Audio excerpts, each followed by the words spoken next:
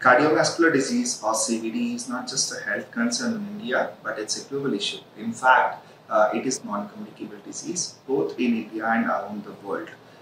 Shockingly, cardiovascular disease is also the #1 cause of death globally. Over 75% of CVD occur in low and middle income countries, including India. This alarming statistics emphasize the need of urgent care.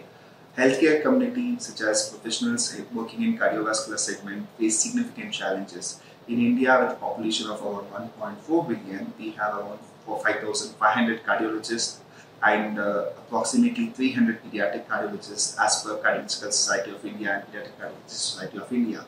This shortage leads to inequitable distribution of cardiovascular healthcare. Telecardiology can be incorporated similar to a normal traditional settings when it comes to OPD standard care. Patients can walk in, get a clinical vitals checked, clinical examination done, auscultations and history, followed by if required lab investigations. And once you incorporate all this into a telecardiology platform, a cardiologist from anywhere in the world can go through with all the relevant informations and will be able to give a diagnosis and treatment plans.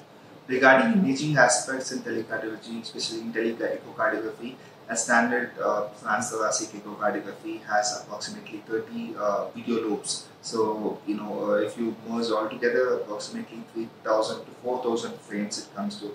Transmitting these frames into a telecardiology platform can lead to high storage and need of high bandwidth with a higher processing unit.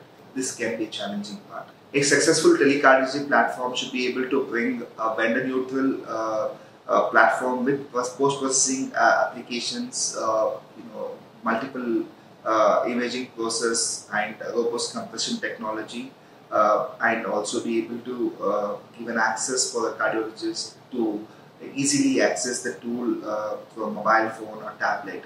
Robust compression technology ensures no data loss. A comprehensive telecardiology platform should include all these applications such as tele-echocardiography, ECG, auscultations, relevant investigations, HIA support, plug-and-play devices, and this should have a different compression techniques when it comes to using it in a mobile phones for a cardiologist to access it with the limited bandwidth settings, and they should be able to integrate all together. The cardiologist should be able to see the tele-echo images or ECGs or investigations, or even do a tele-video conferencing even at a low bandwidth.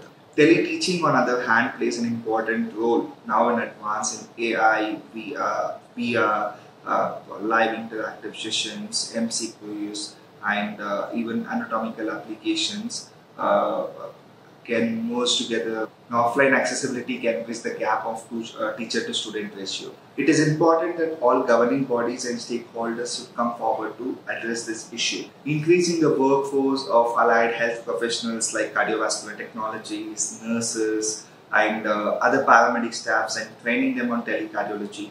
Connecting every districts and villages with a telecardiology platform to treat cardiac emergencies can bridge the gap of geographical disparity. For instance, we run a treating and teaching model.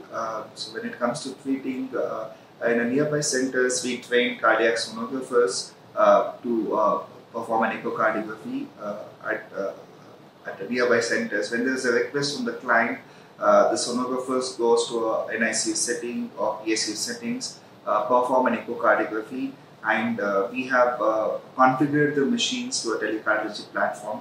So once the echo has been completed, immediately it will be transmitted to the telecardiology platform.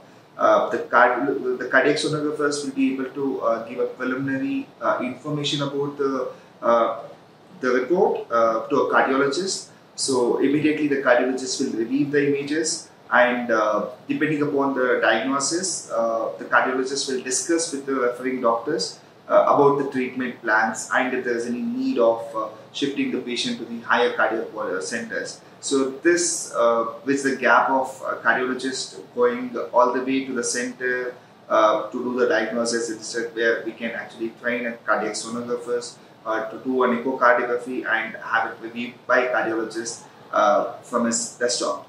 For remote centers, we create a comprehensive model in training them through a tele-echocardiography images, performing echocardiography. We train neonatologists, doctors, paramedics on a comprehensive model of how to go with the segmental approach of echocardiography and how to capture the images, and we connect them with the tele-cardiology platform. And once the training has been completed, the remote doctors can actually send the echocardiography images through a tele-cardiology platform, and our cardiologist will be able to come to a conclusion, and based on which the diagnosis can be made and treatment plans will be executed accordingly. It's just not about tele-echocardiography, but if we bring in tele-auscultations, tele-video conferencing, merging all other investigation reports, especially in the remote areas, it can give a comprehensive solution for the patient doctors to come up with a diagnosis which can improve the overall outcomes of the patients. Together, let us embrace the potential of tele-cardiology to revolutionize cardiovascular care.